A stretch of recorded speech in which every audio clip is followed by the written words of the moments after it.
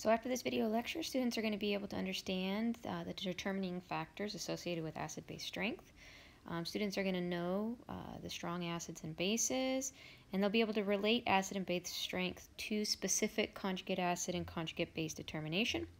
And finally, students will be able to use and understand calculations using Kw at specific temperatures and in pH conditions of 7.00. So let's go ahead and let's talk about acid and base strength. So listen, acid and base strength is determined by the position of the equilibrium for the dissociation of a specific acid or base. So basically, the ionization process that your acid or base is going to go through, the degree to which it goes to the right is going to dictate the strength of your acid or base. So if we look at the dissociation processes here, we have hydrochloric acid and sodium hydroxide. So hydrochloric acid is an acid. It's going to break up into H plus and Cl minus ions. Okay, now these ions that are present, obviously, the more product we have present, the farther to the right our equilibrium is going to lie. Okay, so if we were to look at this with respect to an equilibrium expression, we would have a Ka expression or equilibrium expression. That looks something like this. So the more products that I have and the less reactants, obviously the stronger the acid is going to be. In that same thought or that same vein, sodium hydroxide is going to dissociate into Na plus ions and hydroxide ions. And the more products, again, that we have present, the stronger that base is going to be. And again, if we express this using an equilibrium expression, we would end up with something that looks like this. Okay, so again, the farther to the right your equilibrium lies with respect to these ionization processes, the stronger your acid or base is going to be. Okay, now something that needs to be noted is that the strength of your acid or base is not related to concentration. Okay, so it doesn't matter what the molarity of your solution for that acid or base actually is. All that matters is the relative equilibrium position that will be achieved for that specific acid or base. Okay, so HCl and sodium hydroxide will both be strong acids and strong bases respectively. Doesn't matter if they're concentrated or dilute. Okay, now we have talked about the equilibrium position being the determining factor for strengths of acids and bases. So strong acids and strong bases, we've already given the example that the equilibrium is going to lie far to the right. Okay, and therefore you're going to mostly have your ion products. Okay, and so what we say for strong acids and strong bases is that they're going to ionize 100%, okay, in solution, and basically you really won't have much of your original acid or base present in that container. In terms of weak acids and weak bases, your equilibrium is going to lie far to the left. And so what that's going to mean with respect to your substances present in solution, okay, is that really you're going to have mostly your reactants and very little products. Okay, so if we were to look at HF, which is an example of a weak acid, the reality of it is we're going to have mostly HF present. Okay, the concentration of my HF is going to be greater than my H plus and my F minus respectively. Okay, so there's going to be more of your reactant than the ionization products. Okay, so something else that needs to be mentioned sort of quickly is what we see down here. The weaker the acid, the stronger the conjugate base. Okay, so when we start talking about acid and base chemistry, what you guys need to understand is that the products that are produced, their relative ability to behave as acids or bases are potentially going to alter things such as pHs of solutions and things of that sort. And we'll talk about those things in detail when we move on to our next units, but I just want you guys to go ahead and kind of keep that in the back of your mind for when we discuss additional concepts. Okay, so back to what we were talking about in terms of strong acids versus weak acids, what they're going to look like in terms of the species present at equilibrium. Okay, so for strong acids, we say that strong acid is going to completely ionize into H plus ions and chloride ions. Okay, so before ionization, we're saying we only have HCl. After ionization, we're going to say we have 100% of our H plus and our Cl minus.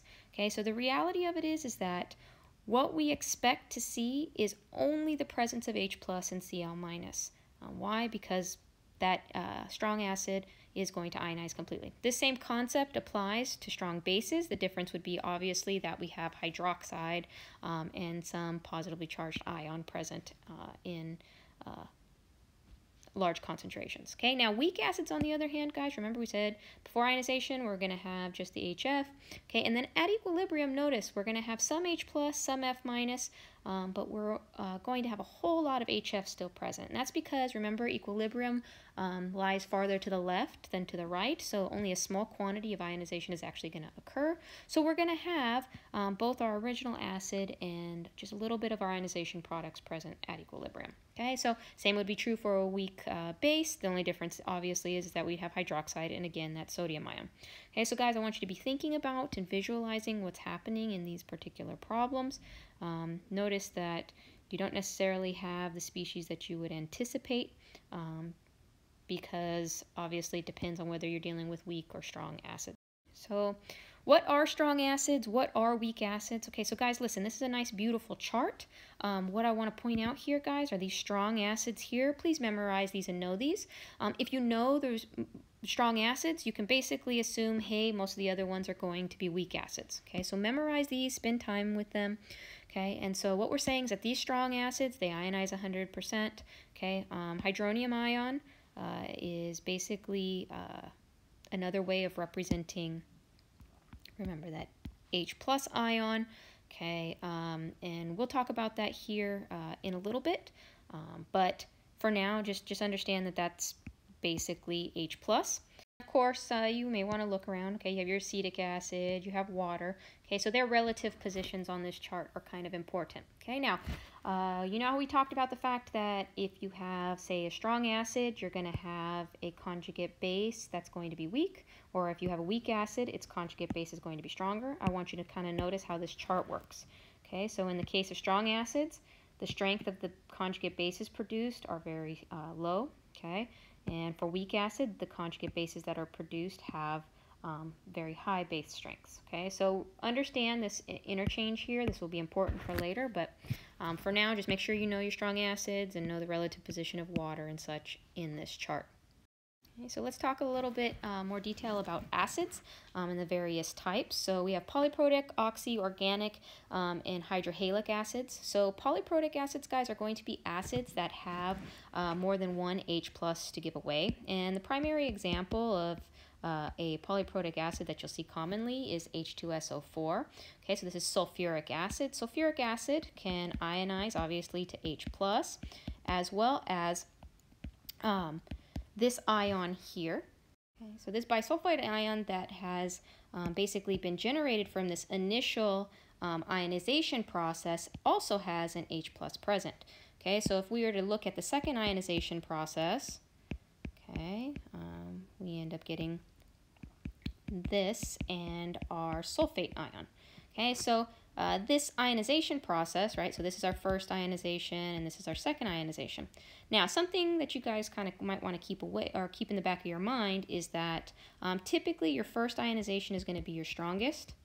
Okay, and then any subsequent ionizations of H plus ions are going to get weaker and weaker. Okay, and we'll see that later on when we talk about calculations associated with polyprotic acids, but just understand that sometimes acids have more than one H plus that it could potentially give away. So if it only has one H plus to give away, we'll call it a monoprotic acid. It has two, diprotic, okay, triprotic, okay, on and on is how it could potentially go. But polyprotic is the generic way we represent these. All right, now let's go ahead and talk about oxyacids. So guys, oxyacids are actually pretty common. And in these situations, they have their acidic proton attached directly to an oxygen atom in the molecular structure. So phosphoric acid would be an example of an oxyacid. Okay, and if we go ahead and draw out this structure here, okay, what we end up with, okay, is kind of generically this. What I want you guys to notice here is that we have three hydrogens that are attached directly to oxygen atoms in the molecule. Okay, and so what ends up happening here is obviously we have three potential locations to remove protons, right? And this is facilitated by the electronegativity difference here. The oxygen here pulls electron density towards itself, so it makes it where these H's are more easily ionizable. Okay, so there are plenty of other examples. Hypochlorous acid, nitrous acid, these are all examples of oxyacids. But what you need to understand with oxyacids is that the hydrogen is going to be directly attached to an oxygen in the molecular structure. Now, organic acids are a unique type of oxyacid. Acetic acid is an example of one of the organic acids that you guys have interacted with. So in this context, guys, notice we have an oxygen attached to, a hydrogen attached to the oxygen in the molecule. Okay, so this is going to be our acidic proton. Now in this case, there is something called a carboxyl group. Okay, so basically the presence of this double bonded O, okay, and an additional oxygen here with a hydrogen attached to it is what we refer to as a carboxyl group. Okay, so in this case, this oxygen and this oxygen both pull electron density away from this H, making it where that hydrogen is more ionizable and more likely to go into its H plus form. Okay, so basically these are usually weak acids. That's something just to kind of keep an eye out on. But they're very common. This kind of structural component is very common in organic acids. Okay, and then of course the last examples are the hydrohalic acids. Okay, so HF, HBr. Okay, so basically you're going to have a hydrogen attached to a halogen atom. Okay, so now that we've talked about strong acids, let's go ahead and talk about some identifiers for strong bases. Okay, so basically hydroxides of any of the group 1A or 2A metals are going to give us strong bases, are going to behave as strong bases. So we put them in solution. When they dissolve, they will ionize completely. Okay, so group 1A hydroxides, they completely dissociate. They're very soluble in water, so they, basically as soon as you drop them in the water, you're going to know your concentration of your hydroxide ions. Okay, now when it comes to 2A hydroxides, they're dibasic bases. That means that obviously they have two hydroxide ions to give away. Now, they don't always dissolve very well in water, and because they have a solubility problem, you don't necessarily get that complete ionization. However, what does dissolve will actually ionize. Okay, so I know that's kind of a weird concept, but it's what allows us to utilize some of them as antacids and things of that sort. Okay, now another question that usually comes up is, do your bases have to be or have hydroxides in the molecular structure in order to be a base? Okay, and the answer to that is no. However, most strong bases are going to have the hydroxide in the structure. Now, the point that you have to think about here is that in order for something to be able to behave as a base, they have to basically either accept hydrogens, or they have to increase the hydroxide ion concentration in solution. So if we had something like this, okay, we would end up with NH4 plus and OH minus potentially, right? Okay, so in this case, we've increased our hydroxide ion concentration. The NH3 has accepted the hydrogen from the water molecule, so this has behaved as the acid, this has behaved as the base. Okay, now NH3 is a very weak base. Okay, and of course H2O is a relatively weak acid, okay, but some of this transfer will happen. Okay, so just because a base doesn't have a hydroxide ion in the structure doesn't mean that it can't actually behave as one. All right, so also guys, ammonia, or your NH3 that we see here, this is a weak base. It's a very common weak base. Please make sure you add that to your memorization list. So now returning back to conjugate acid-base pairs. So now that we kind of understand how to use the relative strength list from our table that we saw a few slides ago, we can go ahead and analyze which of the species present in each of these examples are going to behave as an acid, which one's going to behave as a base, and subsequently determine our conjugate acid-base pairs. Okay, so guys, if we go ahead and we look on the list, we look at acetic acid, we look at NH3. Acetic acid is much higher on the list in terms of acid strength, so it's going to behave as an acid. So the opposite of that, of course, is going to be if you're lower on the list in terms of acidic character, you'll be more likely to behave as a base. So in this case, NH3 is going to behave as a base. So remember, bases accept protons. So my acetic acid here is going to give my proton to my NH3. Okay, so remember, my conjugate base, right, is going to be the leftovers from the acid, and my conjugate acid is going to be the new complex or the new substance formed when the base picks up a proton. Okay, so NH4 plus is going to be produced because this NH3 is going to take on that proton from the acid. Okay, and this is going to be my new conjugate acid. And of course, my acetate ion is going to be my conjugate base because it's the leftovers after this acid gives away its H+. Okay, so we can apply this same concept down here. So HF is going to be our acid. H2O in this case is going to be our base. Now, how do we determine that? Once again, we're familiar with the list. So even though HF is not a strong acid, it's a stronger acid than water. So the acid is going to transfer its proton over to the H2O. That's going to produce H3O plus and F minus.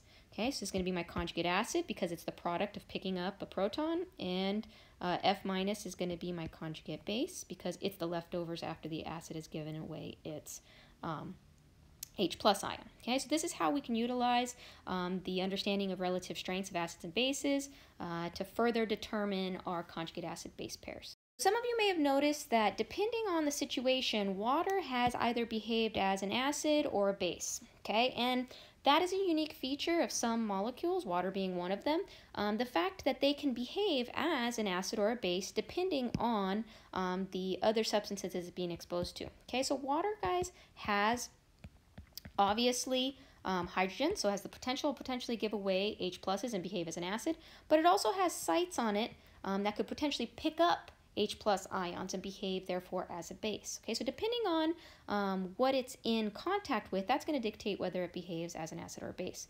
So if we look at this problem, we have HCl, which is one of our strong acids. So if it's one of our strong acids, our water in this case is going to be a base. Okay, so the transfer is going to occur in this manner. So water is behaving as a base in this situation. Okay, so NH3, guys, we know that it is a weak base. And in this context, H2O is going to be the thing behaving as our acid. Okay, so again, guys, knowing that chart, being comfortable with the relative positions of everything is going to help us. So in this context, H2O would transfer over its one of its H pluses, producing the hydroxide and the ammonium ion. Okay, so these are just ways in which water can uniquely behave. There are other substances that can behave in an amphiprotic manner. However, water is the most common in terms of acid-base chemistry. Okay, so guys, when water is just kind of hanging out with itself, basically if we just have a glass of pure water, an autoionization process is actually going to occur because remember, we've just talked about how water can behave as an acid or a base. Well, what happens is that when water molecules interact with each other, sometimes some of them will give away H pluses and some of them will accept them. And we end up with a solution that has H3O plus and OH minus ions present. Okay, so basically we've produced some hydronium and some H3O plus ions when we just leave a glass of water, a beaker of water on a bench top. Now, if we were to go ahead and write an equilibrium expression for this, okay, we would write H3O plus, okay, times OH minus, right, and that's going to be equal to Kw, which is going to be the equilibrium expression for the autoionization of water. Okay, now in this case, notice we leave out water in our expression. Water is a liquid, so of course it doesn't get included. Okay, now at 25 degrees C, a container of pure water with a pH of 7 is going to correspond to this equation here. Your Kw, your constant, is always going to be 1.0 times 10 to the negative 14 molar at 25 degrees C and a pH of 7. Okay, so if that's your pH, if that's your temperature, you can go ahead and utilize this equation to figure out relative concentrations of H3O plus and OH minus ions. Okay, now notice at this temperature, these should be equal in terms of concentrations. However, obviously, if we adjust the concentration somehow, obviously there's going to be a change in the other ion present. Okay, so this equation can be utilized to kind of help guide us in some practice problems as well as some various different types of temperature problems. So let's go ahead and let's practice this. Okay, so, excuse me, this should be the negative 13th. So at this point, they've given us Kw for a specific situation, so 60 degrees C. So notice we're not at 25 degrees C, so they've had to give us a new Kw. Okay, but Kw is still going to be equal to our hydronium ion concentration times our hydroxide ion concentration. So in this case, since we're at 60 degrees, we're going to be having a Kw value of -13. Okay, so we know that temperature affects our equilibrium positions. We've already talked about that process in the last unit, so this should be no surprise. Okay, so what they want us to do here is to calculate our concentrations of our H plus and our OH minus at equilibrium. Okay, so very easily, if we were to just address this or treat this as X is equal to our H3O plus and our OH minus concentration, okay, we can easily plug this into our Kw expression as the following. Okay, take the square root of both sides, and X is therefore going to equal 3.2 times 10 to the -7 molar. Okay, and so that will correspond to the concentration of both H3O plus and OH minus at 60 degrees. Okay, now let's say we have a problem where they want us to find out the H plus concentration for a solution with this particular Kw, but they've given us the hydroxide ion concentration. Okay, so somehow that's been adjusted. So if we take our equilibrium expression that we have up here and we solve for our H plus ion, we're going to end up with the following equation. And if we go ahead and plug in our variables, we get the following equation. And if we plug these into our calculator, we'll get 5.6 times 10 to the -5th molar as the concentration of our H plus or hydronium ions, however you want to look at it. Okay, so just remember, guys, Kw, this is representing the autoionization process of water. It is determined by various temperatures. Okay, so 25 degrees C is what we taught it as, but if we do anything at a different temperature, I will give you the new Kw. So at 25 degrees C, I expect you to know the previous equation and the constant. At any other temperatures, I will give you additional values.